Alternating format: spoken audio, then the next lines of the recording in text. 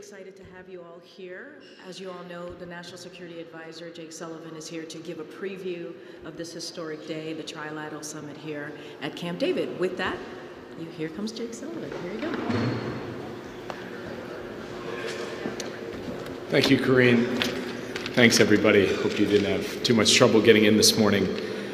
It's really great to be here at Camp David, and today President Biden will host Prime Minister Kishida of Japan and President Yoon of the Republic of Korea for a historic trilateral summit. The summit marks the first visit here to Camp David by a foreign leader, and in this case it will be two foreign leaders in the Biden administration. It's actually the first foreign leader visit to Camp David since 2015. And in keeping with the time-honored tradition of hosting significant consequential diplomatic meetings at Camp David, this summit signifies a new era of trilateral cooperation for the U.S., Japan, and the ROK. In many ways, the summit has been in the making since the day that President Biden took office. He has really focused on each of these relationships, each of these alliances, the bilateral relationship we have with Japan and with Korea, and then, of course, the trilateral cooperation among the three of us. In fact, his first two foreign leader visits to the White House back in 2021 were Japan and the ROK. And his first two stops on his first foreign trip to Asia were Japan and the ROK. So President Biden has really worked to strengthen and modernize our bilateral alliances and to take them to new heights. And I think it would be fair to say that these alliances are stronger than they have been at any point in modern memory. And a lot of that, frankly, is due to the President's focus and investment in the personal aspect of diplomacy, in cultivating leader-to-leader relationships with both the President of Korea and the Prime Minister of Japan. And the trust and respect that has been engendered by his investment in these relationships has led to significant bilateral accomplishments. The Washington Declaration with the Republic of Korea, the work the U.S. and Japan have done together to support Ukraine and to enhance Japan's defense capabilities. One area that President Biden has particularly emphasized from his first conversations as president with both of these leaders was how to build stronger Japan-ROK ties, and how that is in the fundamental national security interest of the United States. President Biden encouraged both leaders to take bold steps to improve their bilateral relationship, which could help set the foundation for the significant breakthrough in trilateral cooperation that will be on display today. And as the ROK and Japan broke new diplomatic ground, President Biden was there to reinforce and reassure, and he directed his team to do the same. So Secretary Blinken, Secretary Austin, myself, we've developed deep relationships on a trilateral basis with our counterparts from Japan and the ROK. And President Biden himself has held 3 summits already, although all of them on the margins of other meetings. This, in fact, is the first time that there will be a standalone trilateral summit of the 3 leaders. So what will happen today? Today, we are going to lay a strong foundation for this trilateral partnership to make sure that it's deep, it is strong, and that it's built to last. We're opening a new era, and we're making sure that era has staying power. So that means regularizing meetings between our leaders and our senior officials on an annual basis to discuss the broad agenda of security technology, regional strategy, economic partnership, and more. We're announcing significant steps to enhance trilateral security cooperation in the region in the face of North Korean provocations, including a multi-year exercise plan, deeper coordination and integration on ballistic missile defense, and improving information sharing and crisis communication, and the policy coordination that goes along with responding to contingencies in the Indo-Pacific. We're unveiling new economic and energy security initiatives, including an early warning mechanism for supply chain disruptions. Our 3 countries will announce new regional initiatives to build partner capacity throughout the Indo-Pacific, including in the maritime security domain, which will ensure that our cooperation benefits not just the people of our 3 countries, but the people of the entire region. Yesterday, Kurt and Mira walked through with you the specific deliverables, so I won't go into more detail now. Suffice it to say, this is a big deal. It is a historic event, and it sets the conditions for a more peaceful and prosperous Indo-Pacific and a stronger and more secure United States of America. So this is a worthy legacy for the President, for President Yoon, for Prime Minister Kishida, and for all of the teams that have done so much work to get us to this point, and to see this point not just as the culmination, but the launch of this new era in trilateral cooperation that we believe will come to the strong benefit of each of our three countries. So with that, I'd be happy to take some questions. Yeah, Trevor. So there's been some analysis that the new missiles that North Korea has kind of shown the world rely on some technology that may be coming from Russia.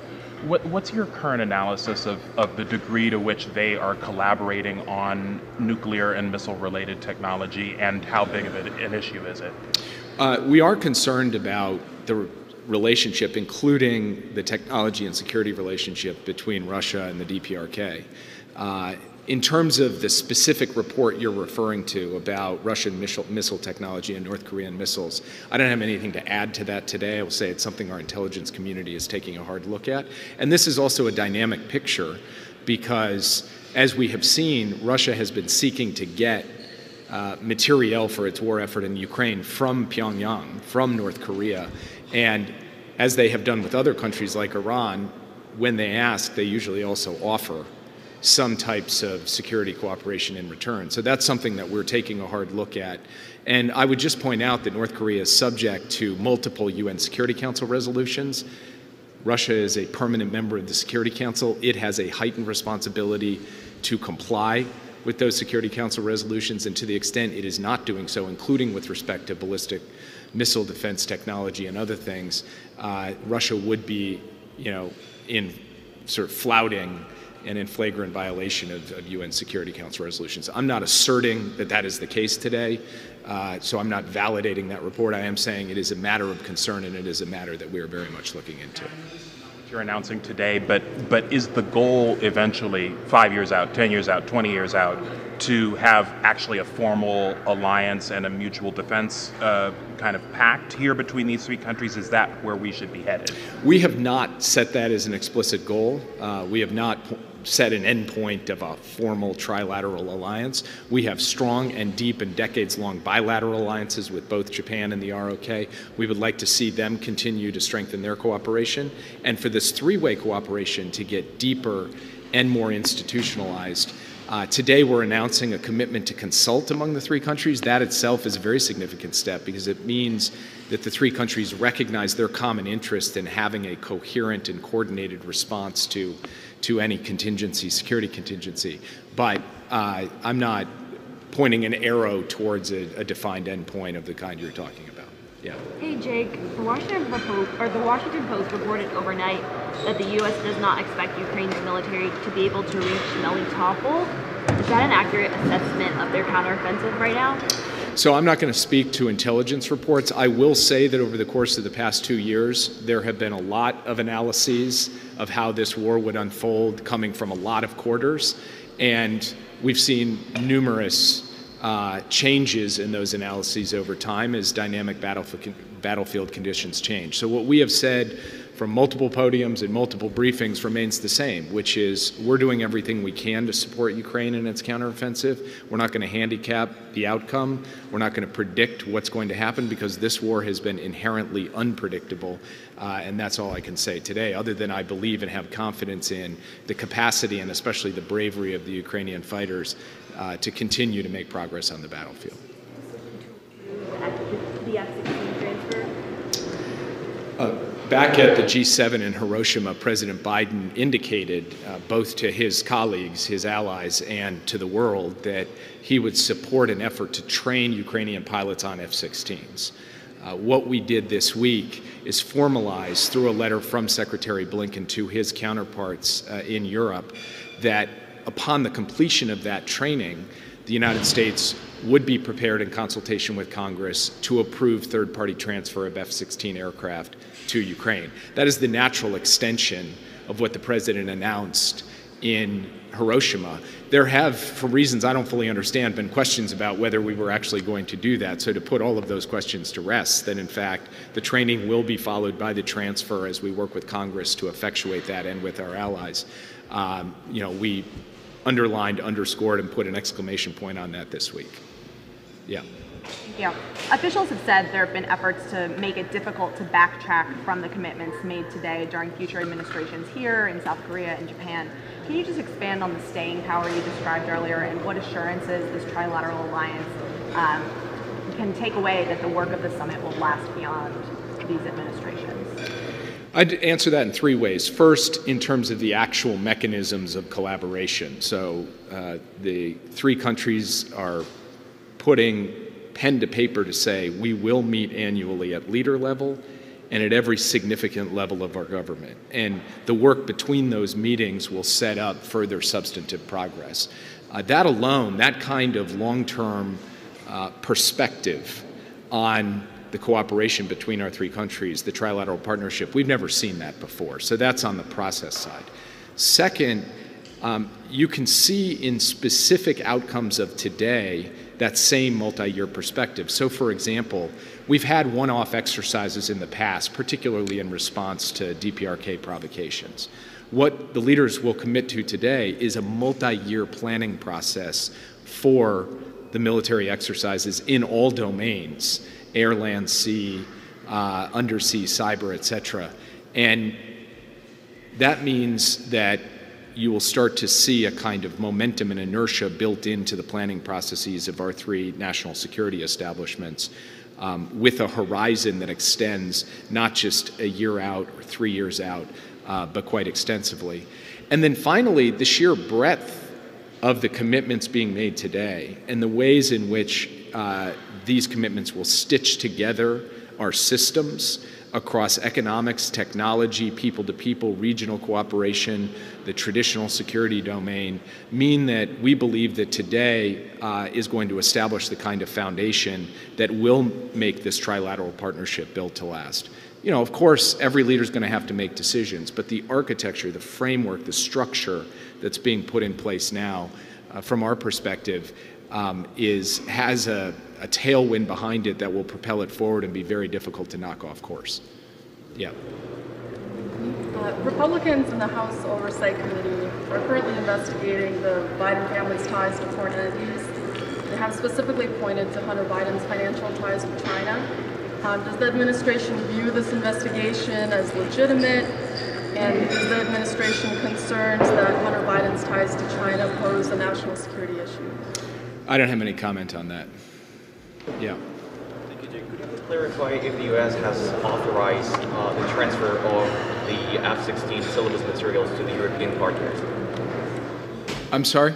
Could you please clarify if the U.S. has authorized the transfer of the F-16's syllabus material to the European partners? Yes, of course. We're working closely with our European partners on every element of the training program, including the manuals, as well as our people are working with their people, our trainers are working with their trainers. So there's a full integration of the effort at this point.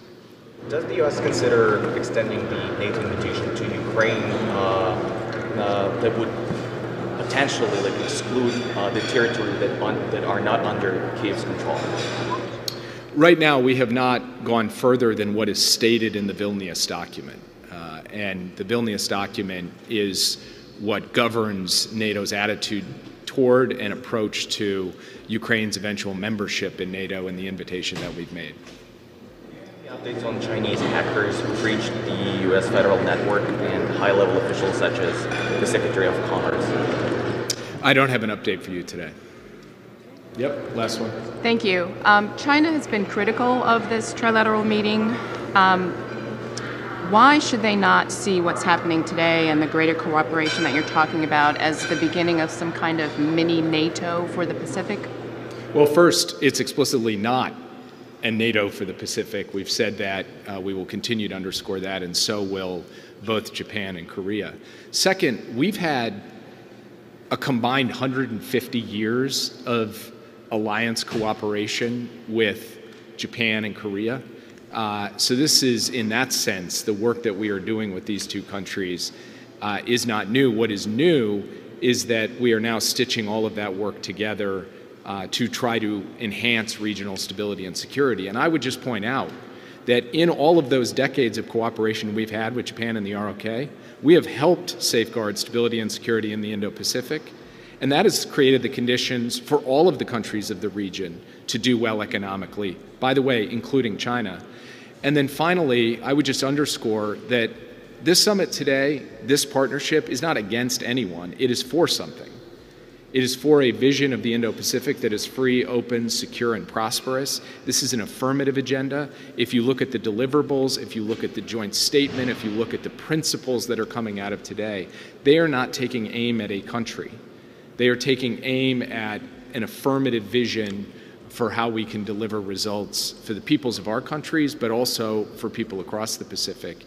And so we are very proud of the work we are doing. We see it as a contributor, a net contributor to security in the region, to stability in the region, and to enhance prosperity in the region. And we think it will be broadly welcomed by countries throughout the Indo-Pacific, from the Pacific Islands to ASEAN to South Asia. So from our perspective, today is a day that is not about being against anything, it is about being for something, and that's the kind of affirmative valence you are going to see throughout both the substance and the statements of the leaders at the end of the day. Jake, is the Vietnam trip confirmed? I got nothing to announce today. Thank you. Thank you. Thank you, Jake, and that concludes our press briefing at Camp David today. Thanks, everybody.